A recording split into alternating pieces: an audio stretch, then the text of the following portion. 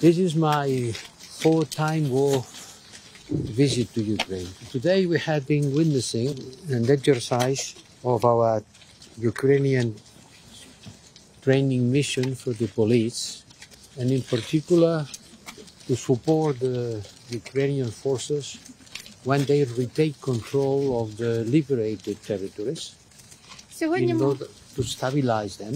We are training more than 150 members of the National Police and the National Guard who will become trainers of other comrades in order to, in cascade, to provide training to thousands of security officers of the Ukrainian bodies. And I want to thank the Minister of the Interior and the heads of the National Guard and National Police for the work they are doing that require specific skills. So allow me to say that I am very proud of this cooperation that the European Union is doing with the Ukrainian security forces.